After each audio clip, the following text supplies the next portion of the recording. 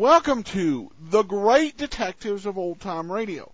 From Boise, Idaho, this is your host, Adam Graham, coming to you with our second show in the series, Pat Novak for Hire. Now, I'll make a confession.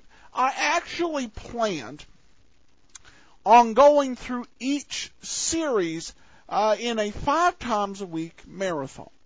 So thus we'd go through Let George Do It, all 200 plus episodes in existence, and we go through Sherlock Holmes, and we just do every single episode. Then I, working through this series, gave me the picture that if I just went with Pat Novak, even for the limited time that this series was in existence, and so therefore the limited number of episodes I'd end up getting, I might not have anybody listening by the time we got through the end.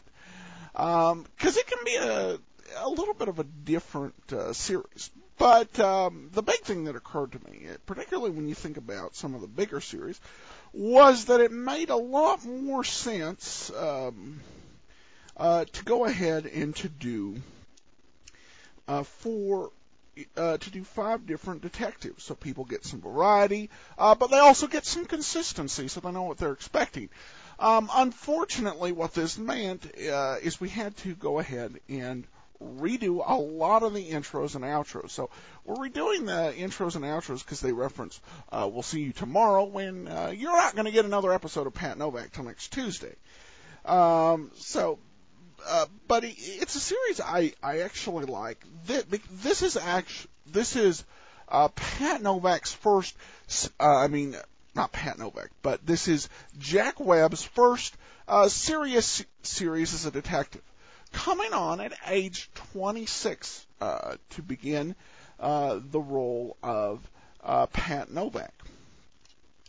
And in many ways, this is incredible, just in terms of the dialogue. This series has some of the most incredible dialogue, for good or for ill, that you'll hear anywhere. This series, written by Richard Breen, starred Jack Webb as Pat Novak, originated from San Francisco on KFO. So this is the very first. This is the only San Francisco originating episode of Pat Novak we actually have.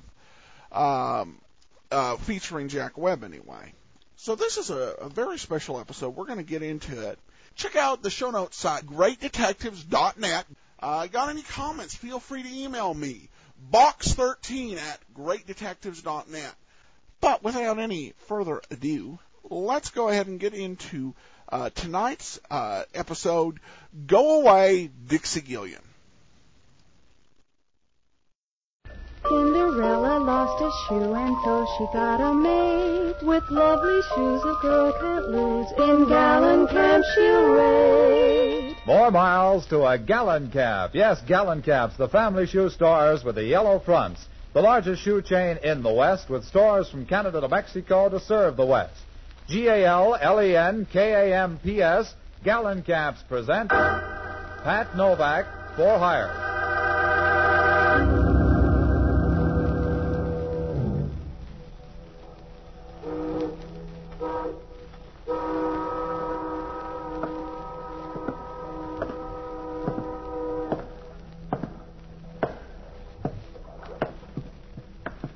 Sure, I'm Pat Novak for hire.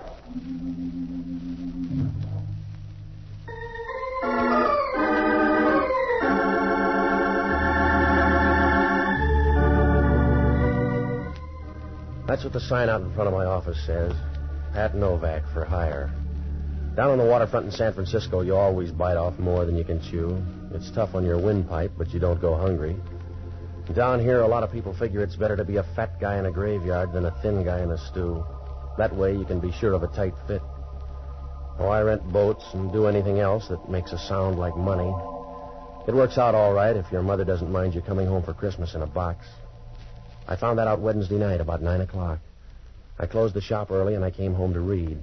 Oh, it wasn't a bad book if you ever wanted to start a forest fire. It was one of those historical things, and The girl in it was just getting her second wind and her third man when the door to my apartment opened and the place began to get crowded. From where I sat, the crowd looked good. She sauntered in, moving slowly from side to side like 118 pounds of warm smoke. Her voice was all right, too. It reminded you of a furnace full of marshmallows. Good evening. Yeah, thanks for knocking. I don't think you mind my coming in without warning. No, I get the cabbage smell from next door the same way. Does it pay to be that polite, Mr. Novak? Saves you the trouble of saying please. What's on your mind? That bottle in front of you. Will you pour me a drink? No. You'll save dough if you look up a bartender. All right. I came to use you instead of your whiskey anyway. Talk. My name is Lee Underwood. I'll give you $300 to do something for me. It'll only take an hour. That's too much dough unless it's murder. And if it is murder, it's not enough dough. Are you afraid?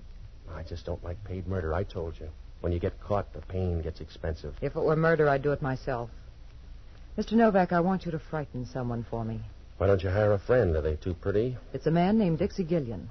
You'll find him in an office down on Folsom Street, at this address. I promise nothing will happen to you. That's what they told Billy Kahn. He'll be in this office until 11 tonight. I want you to go in and see him, tell him you're from Adrian, and that he's to get out of town by tomorrow noon. Suppose he wants to put it off. He won't. Don't let him know who hired you. Just tell him Adrian said to leave. Yeah. You better go home. For $300, I won't buy a tissue paper plot. Now tell me more or say goodbye. There's not much more I can tell you, except there won't be any trouble. He's a rotten little beast, and I want him frightened badly. Why? He's been bothering my sister. Why doesn't he bother you? Because I bother back too fast. Do you want the $300, Mr. Novak? Yeah, it's going to be a long winter. Put it on the table. Good. And you'll need this, too. No, you keep it. I don't want a gun. It's empty, don't worry. See? No shells. It's perfectly safe. Now, look, I've got a nasty disposition. You can rent that for $300, but if you want more, find a gunsel or an off-duty copper, will you? I don't want you to be a gunsel. That's why I want you to use this gun. I know it's empty. If you use it on Dixie, he'll scare fast. It's just a way to save some breath. All right, it's your $300. You better go now. Yeah. Wait till I get a coat, will you? If your doorbell rings, don't play mouse. Oh? Because I may look you up. Am I too young to ask why? Because if anything goes wrong, I'll be around looking for you. And from there on, it won't be nice. I'll dirty you up like a locker room towel. Relax, Patsy. You'll never learn to fall in love that way.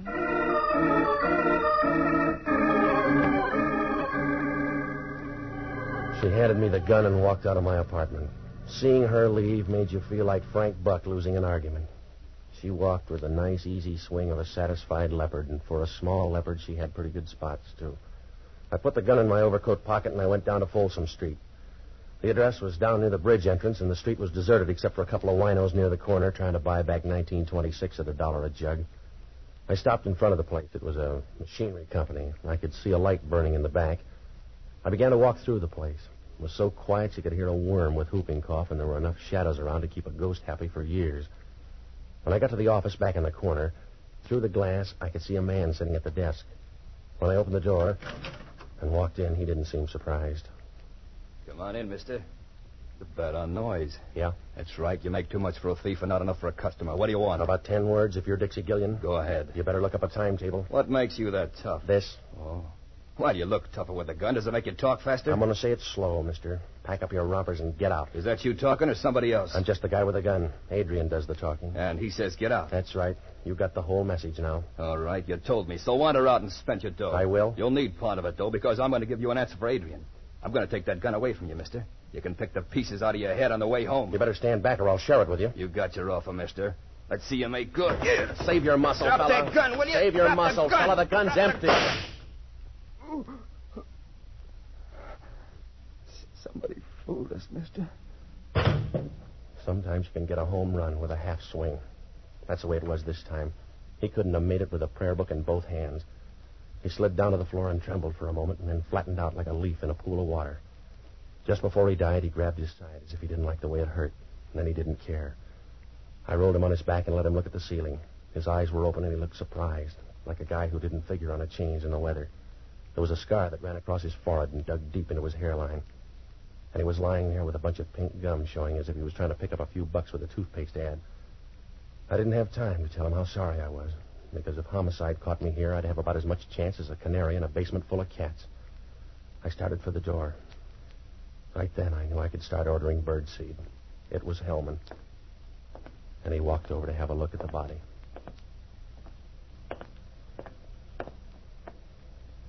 Hello, Novak. The guy looks embarrassed. Yeah, I guess he is, Hellman. What's he doing dead? Putting in a beef somewhere, I guess. He rates it. He'll like you for that, Novak. How did it happen? A team play. We worked it out together. But you've got the gun. That's right. I got the gun. You feel like a bet? No, just keep stealing the old way. You know how I feel, Novak? Yeah, you feel flabby to anybody else, but to yourself, I suppose you feel good. Now, look, I walked in here with a gun. There was some quick fight talk, and I killed him, but it's still not a good rap. I can get a long price on it for you, Novak. I'll bet you can, Hellman. You can give me a bad deal, but part of the time it'll be from the other side of the deck. Worse than that, Novak. It'll be all the time, and I want to watch you because I think you're going to be a crybaby. I'm going to scream, if that's what you mean, Hellman. I'm going to scream about a gal that sent me in here with an empty gun. That's a big hole for a cap pistol, Novak. I got a last-minute curve. It was empty once. Yeah. That's the only way they make a gun, Novak. I don't want you for an hour ago. I want you for this dead guy on the floor. All right. I told you I didn't come in here to kill the guy. I don't know him. He may even be a good guy. I'm sorry he's dead. All right, Novak. Just wait a few weeks, and you can tell him personally.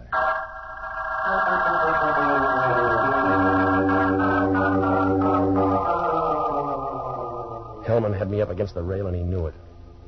When we left there, he was wearing a big, toothy smile. It was big enough to sew on his ears. He called the coroner, and he told him to pick up the stiff, and then we rode downtown. He dropped the gun into ballistics, and he hauled me into his office. The reporters were there. They gave him the whole story and told him how to spell Hellman. After that, we wound up at the desk, and he booked me on suspicion of murder. The next hour and a half was the kind of stuff they don't write about in the paper. They call it interrogation. And when you're finished, you've been through a lot of tight spots, like a piece of bubble gum in a set of false teeth. About 11 o'clock, Hellman brought me into his office, and from there on, it happened kind of fast. I just talked to the DA. He's going to streamline things for you. Well, he's going to look funny, going to trial on a guy you can't identify. I won't press you. I don't have to, Novak. I've got the only parley I need. You, the dead guy, and a big, fat murder gun. Yeah. Yeah, Hellman talking. Yeah, I know it was a .38. That crazy down in ballistics, I saw him standing over the dead guy. Well, they must have made a mistake, that's all. No, I don't want him in here. I don't want him in here. Hey, Tony. Tony, You're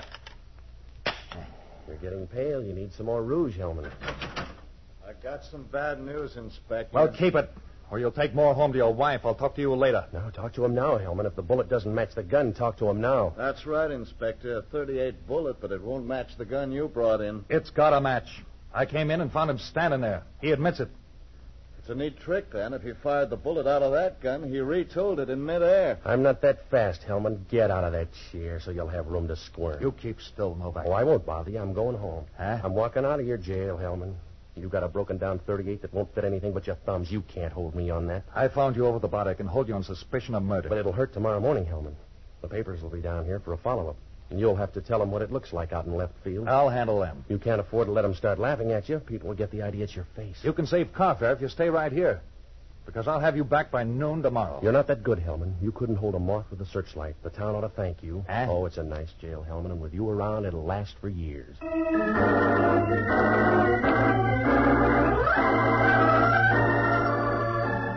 We'll return to Pat Novak in a moment.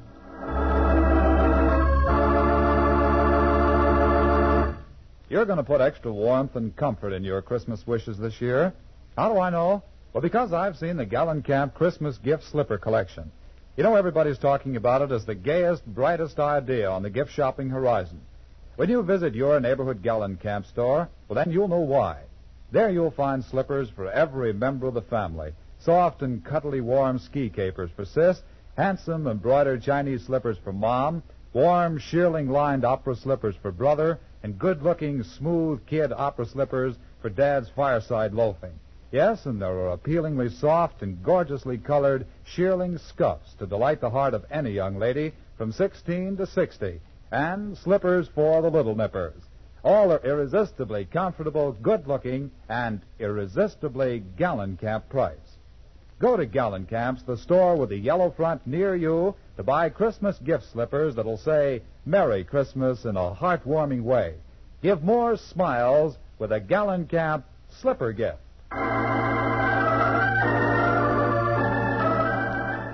And now back to Pat Novak. When I walked out of headquarters, I had a nice mess to juggle. It was like trying to walk the baby on a floor full of marbles. If things didn't add up for Hellman, they weren't doing any better for me. I knew the gun I had went off. If it did, what happened to the bullet? And where did the other one come from? And why weren't there 2 shots? Oh, I couldn't put my finger on a thing, and nothing added up. It was like trying to follow a grain of rice in a Shanghai suburb. I looked up Lee Underwood's address, and I went by her apartment. The girl downstairs told me she worked at a nightclub out on the Bayshore Highway. Well, I had a couple of places to hit, so I looked up the only honest guy I know. An ex-doctor and a boozer by the name of Jocko Madigan. A good man until he began to figure the last drink in a bottle is just as easy to get as the first. Well, I found him in a little leather-trimmed sink on Powell Street. It was a grimy little hole where they washed the glasses once a week in stale beer, but Jocko was more at home than a vulture in Calcutta. Patsy, you're just in time to celebrate my return to health. Something mild for Mr. Novak. A double stinger, perhaps. No, forget it, Jocko. I got to talk to you. Patsy, I've just passed through a crisis. Yeah. A few minutes ago, they set before me a glass with a woman's lipstick all around the rim. All right, Jocko. I took one gulp and looked at the glass, and in this dim light, I thought I was bleeding to death. It took them 10 minutes and 3 mirrors to calm me down. Jocko, I'm in trouble. You got to help me. No, but they washed the glass for me in ammonia. They must have left a little ammonia in the glass because the next drink had a very odd tang about it. I've had 3 more just like it, a sort of ammonia colony. All right. So far, they've been using domestic ammonia. When the imported stuff comes in, I may give up whiskey altogether. Calm down, will you, Jocko? I got a bum shake tonight. Yeah? I either killed a guy or I thought I did. Well, that uses up the alternatives. What are you doing now, taking a vote? I got hired to scare a guy down on Folsom Street. 10 minutes later, the guy was dead. Oh, Patsy, you take your work too seriously. Couldn't you have just scared him into a lingering illness instead of killing him? One of the props was an empty gun. Only when the fight came, it grew bullets. Hellman walked in right after on a telephone tip. Oh, what are you doing out of the electric chair? Oh, the whole thing backfired down at headquarters. The bullet and the phony gun wouldn't match. Oh, Jocko, it doesn't add up. The call to Hellman's a tip-off. I was framed, but why wasn't I framed all the way? Well, who is the dead man? It's a guy with a falling blood count. His name was supposed to be Dixie Gillian, but there's no identification and no record on him. Oh, you shouldn't have hired out as a gunsel. I told you I didn't hire out as a gunsel. It was somebody else's idea. Oh, you have no conscience, Patsy. Just a sort of soap opera rule of thumb you put into practice now and then, but no real conscience. You'd let a dying woman lie in the middle of the highway, unless her head was resting on a pile of war bonds. All right, Jocko, I'll cry with you later. I need help now. Oh, what sort of help? I want you to break into a girl's apartment. Yes? Don't worry, she won't be home. Oh, is that supposed to be an incentive? Here, it's at this address up on O'Farrell. Her name is Lee Underwood. She's the one who hired me. Well, if the girl's not there, what am I supposed to find? Anything that'll connect her with the dead man. He's a big guy with a scar. Well, that doesn't help much. You can't miss. Go through the desk and the drawers. Pick up everything you can. Leave a message at my place, huh? Oh, as soon as I finish this drink. Hurry up, will you, Jocko? Leave the glass alone and get going. Don't rush me. Hurry up. The glass is empty anyway. Yeah, that's what you thought about the gun, but the fellow got an awful jolt out of it. Good night, lover.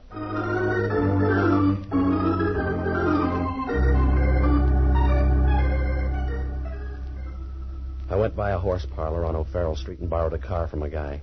It was after midnight when I started down the Bayshore Highway, and about a half hour later I pulled up in front of the Cat's Paw. It was a long, rambling place on the left side of the road. No, there was no plan. It just followed the erosion line until they ran out of material. There was enough neon in front to light a main intersection in heaven. I asked a 50-year-old busboy, and he said Lee Underwood was back in her dressing room getting ready for the 1 o'clock show. When I walked in, she was sitting in front of a mirror, working on an upswept hairdo. If she swept it up any more, it was going to leave her head. I stood behind her, looking at the pink, fresh part of her neck that didn't show when her hair was down. You seem fascinated, Patsy. No. I just want to know where to break it. Oh. Sit down on the footstool here next to me.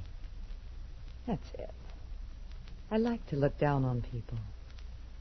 Here, let me brush that strand of hair back. Or do you like it in your eyes? Brush it back so I can see your answers. Who's Dixie Gillian? What difference does it make? None to him and some to me. He's dead. No, he couldn't be dead. He'd like to believe that, too. I couldn't sell him that story about an empty gun. He couldn't have been killed with that gun. No? No, I put in a blank, Patsy. Somebody used a hard-working bullet because Dixie's dead. There was no reason to kill him. I don't understand. That makes you even with homicide, but they got a bigger team. I don't understand it, Patsy. Who's Dixie Gillian?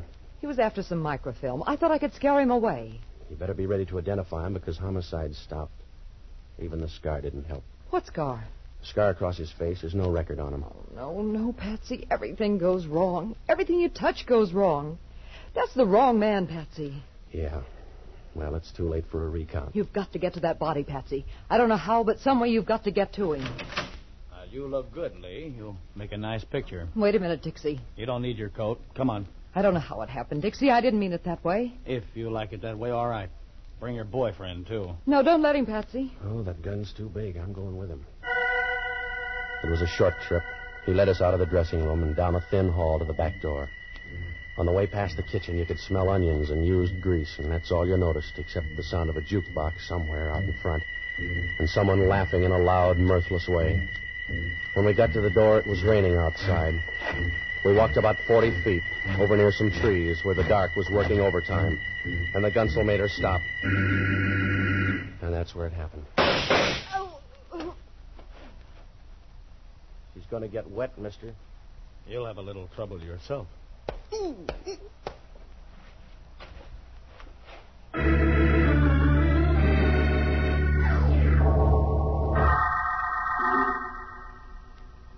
When I woke up, it was still raining, and I was lying on top of the mud like a stubborn seed. My wallet was gone, and the gunsel had ripped open my pockets. I stood up, and I walked over for a last look at Lee. The rain had washed the makeup off her face, and she looked small and tired as she lay there, like a broken doll that had been tossed out in the rain. I guess she was. I got to the car, and I drove back to town. I checked my place, but there was no word from Jocko, so I went up to Lee's apartment. When I opened the door, the room was dark, but I knew someone was on the floor. Either that or they'd varnished the floor with bourbon. I flipped on the light and bent over Jocko. Wake up, Jocko. Come on. All right, Jocko, wake up. Oh, a little ammonia. I think, would bring me around. What happened? I was sapped, I guess. Yeah, everybody's got the same act tonight. Help me up. All right, come on. Where have you been? I went down to meet the girl. Huh? Where'd you meet her? In a swimming pool? I've been in the rain all night. She's going to stay longer. What'd you find out? The fellow with the scar is her husband. Yeah? There's a picture in the desk. Are there any more pictures? Oh, a few. Take a look. Where, in here? Yes. Well. Who is he? Must be Dixie Gillian. He was down to pay off a debt tonight. She called him Dixie once. There's a note with that name and address in the other drawer. He's our boy. We better get up there. Not if he's already killed 2 other people. We can't wait for Hellman. If he gets away, I'm all through. I won't have a leg to stand on. That's my point. When the other fellow gets through with us, we won't have much standing to do.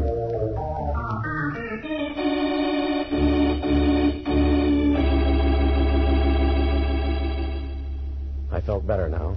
Gillian was the only guy left in the picture, so I dragged Jocko up to his place. It was an apartment on Post Street. The elevator operator took us to the 8th floor and said that Gillian had come in a few minutes before. There was no answer, so we tried the door and it was open. Jocko didn't like the idea. Oh, Patsy, this is folly. Risking my life is one of the bravest things you do. Keep still, Jocko. What are we supposed to do? The door was open, wasn't it? So are a lot of graves, but I've never been tempted. Hey, look at the furniture. There's been a fight here. I'll look in here. You check in the bedroom. If I'm not right back, don't expect me at all. Yeah. Patsy, come here. Yeah? There's somebody on the fire escape. Stand back here. He's not moving. He was leaning that way when I first saw him. I'll get on this side. You raise the window. Go easy, Jocko. Can you see him from there? Raise it a little more. Yeah. He's still leaning there. I can reach out. Now watch yourself. If he's kidding, you'll lose an arm. I've got him. Raise the window more. Yeah.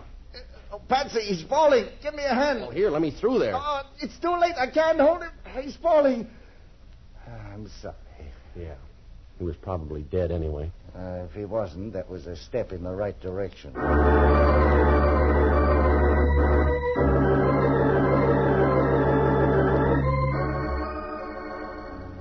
Oh, it was an easy night to die. 3 of them had checked out already, and there was still time to look for more. Jocko and I went downstairs to see the guy. He was lying face down in the alley, and as you looked at him, you got the funny feeling he belonged there. He didn't disturb the scene. He just fitted in, like a dirty, wet newspaper under a grandstand. There was a gun in his pocket, probably the same one that killed the girl, but there was no way of knowing. Jocko and I watched him for a moment, but your eyes begin to hurt when you see your only warm lead in a deep freeze. Well, it was past 2 when I got down to headquarters, and I looked up Hellman. I briefed him on the girl and the guy in the alley, and then I asked him if any microfilm had turned up on the first guy in the morgue. It was a waste of time. Hellman couldn't find a brass ring in a dead man's nose, but we went over to the morgue for another look. So far, it was working out like a crossword puzzle torn in half. It's your time, Novak. I got more after tomorrow. You haven't. The microfilm must be on the guy. 3 people have been killed for it, and I got roughed up just for laughs. We searched the guy once. Here it is. Help me roll it out. Yeah. Well, well. He sure got thin under that sheet, didn't he? Wait a minute. Oh, you run a good morgue, Hellman. What'll the papers say when they hear the stiff got up and walked out? They got him in the wrong place or something. He didn't walk out. He's gone, Hellman. Have you got an answer? He's been moved, I tell you. The guy was dead, and I saw him put him here. He couldn't be walking around with a hole in the middle of his back. Oh, I don't know, Hellman. You can do it with one in your head. Don't sell the guy short.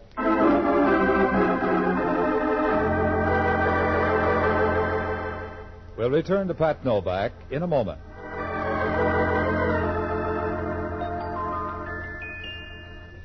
Cinderella lost a shoe and so she got a maid. With lovely shoes a girl can't lose. In gallant camp she'll raid. What girl hasn't dreamed Cinderella dreams of her own and wished for a fairy godmother to make those dreams come true? Here's what the newest Cinderella, Marilyn Buford, Miss America, says. The modern girl doesn't waste time dreaming. She makes her dreams come true, and she needs no fairy godmother to give her lovely shoes. She doesn't, that is, if she has discovered my favorite shoe store, Gallencamp. Yes, Marilyn. For gracefully lovely shoes, flattering and in the latest fashions, wise girls go to Gallencamps. Gallencamps are shoe-style leaders. And so amazingly priced, a girl can afford to have all the shoes she needs. And here's extra good news of a special Thanksgiving shoe sale. Yes, prices are actually going down on many of the up-to-the-minute shoe styles tomorrow at Gallencamps. So shop this sale at the Gallencamp store near you tomorrow to step assured into the exciting holiday activities ahead. Look lovely in Gallencamps. Cinderella lost a shoe and so she got a maid. With lovely shoes a girl can't lose. In Gallencamp she'll raid. And now back to Pat Novak.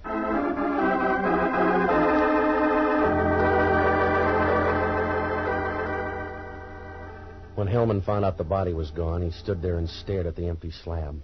And then he started looking around in a nervous way, like a man trying to find the sugar bowl at a restaurant counter. A few moments later, he turned and walked out of the morgue, and we were halfway downtown when it happened. It must have hit us at the same time, sharp and quick, like a piece of candy in a bad tooth. That guy back in the alley had come off that slab in the morgue. We got out to Dixie's place, and we began to check. There was a phone operator downstairs, and she said Dixie had put through a call about 2 hours ago. Hellman checked the number, and it was the ticket office of a railroad. We got downtown, and we ran through the timetable.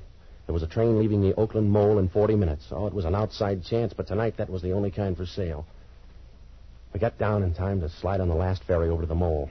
It was still dark out when the ferry pulled away from the slip and started across the bay. Over toward the Berkeley Hills, it was beginning to get light. The sky was the color of a bruise spot on a man's arm. We'll get up to the pilot house and tell him not to dock until we've gone through all the passengers. He doesn't have to be in on this one. He'll check the train when he gets there. Wait a minute. You don't have to check. There's your boy. Where? Up there. On the rail. Now, you better go easy. He's not a scale model. Just walk quietly until we're behind him. Yeah.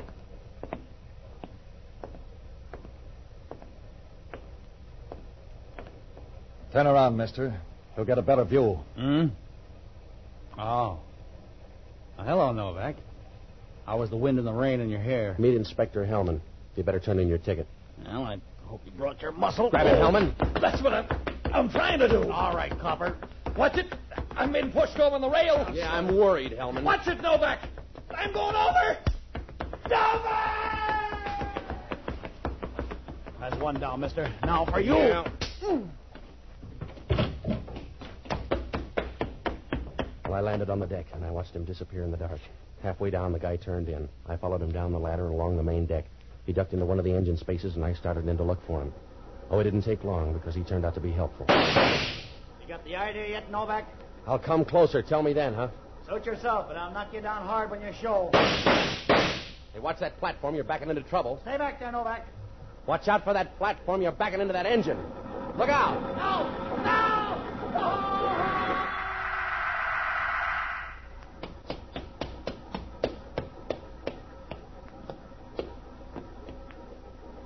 I kind of wound up last, huh? Yeah. That's the way it looks.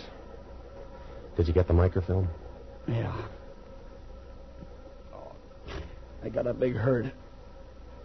Does it show? A little. Yeah. Yeah, it's been a long night, Novak, huh? Yeah. But your worries are over. It's almost dawn. I don't know. I don't know if I can use it, but I'll give it to you.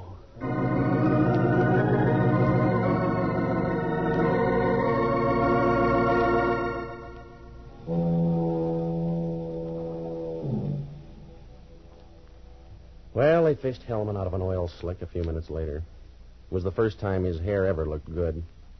Dixie Gillian lasted long enough to piece the story together for homicide. Lee Underwood was on the level. She knew her husband was carrying microfilm and was worried, so she hired me to scare off Gillian. It might have worked, too, because Adrian was too big for Gillian to argue with. But the first slip came when Lee's husband went by to make a deal with Dixie without telling her. Well, when I jumped him, Dixie was outside and figured it was a double cross. He didn't have time to figure it, but he killed him with a silencer when Lee's phony gun went off. Well, he spent the rest of the time looking for the microfilm. That's why Jocko got sapped and the girl got hers. And by that time, Dixie knew the microfilm was still on the dead man. The only way he could be sure was to get the body out of the morgue. He took it up to his apartment, and when he got the film, he planted the gun and put the body on the fire escape. It was safer that way. There was a 50-50 chance the police would miss it the first time around, and he'd have a fair lead. It almost worked out for him, except for that phone call. The microfilm? Well, it was in a capsule next to the roof of the guy's mouth. Yeah, so old it was new again. Well, Hellman asked only one question. In that fight, did I have anything to do with pushing him against the rail? I told him. Sometimes those ferry boats roll as much as 45 degrees. Be sure to join us next Sunday evening and every Sunday, same time, same station, for radio's newest show, Pat Novak for Hire. And don't forget, the store with the yellow front is the Gallon Cap Shoe Store. Gallon Cap shoes are good shoes. There's something about them you'll like. Franklin Evans speaking. This is ABC, the American Broadcasting Company.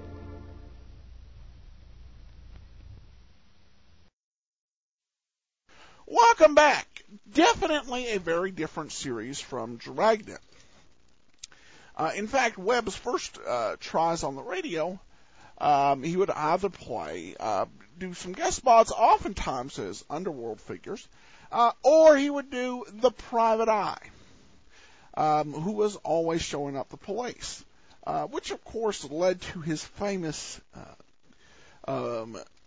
crossing paths with a police officer who suggested a series that told the truth about what police work was, leading, of course, to Dragnet. The mystery here, the actual mystery, you gotta admit, is kind of a weak rule here. It's there's not a whole lot of depth to it. It really plays on the adventure and comedy elements. And in some ways, as I listen to these shows, I tend to think Pat Novak may have been better off as straight up comedy. But I don't think that was necessarily Breen's talent or style. But this is an early episode, so there are several better ones. You just have to be patient and listen to them. But that's it for this week. I thank everybody so much for listening. Check out the show notes site, greatdetectives.net. Got any comments, feel free to email me, box13@greatdetectives.net. From Boise, Idaho, this is your host, Adam Graham, signing off. Special thanks go out to Johnny Tusa for providing the opening theme music for this week's episode of The Great Detectives of Old Time Radio. If you'd like to hear more of Johnny's music, please visit music.greatdetectives.net. That's music.greatdetectives.net.